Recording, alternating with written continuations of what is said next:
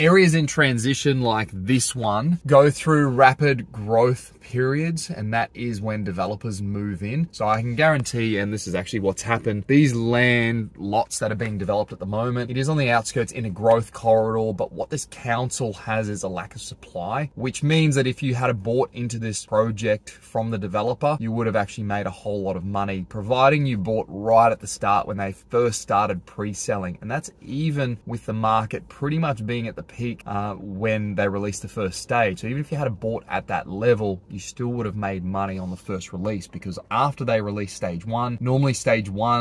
2, 3 and beyond get more expensive. And then once the property has finished being developed, providing that the market doesn't get oversupplied, then you can ride the growth wave of the undersupply and the new products demanding a premium.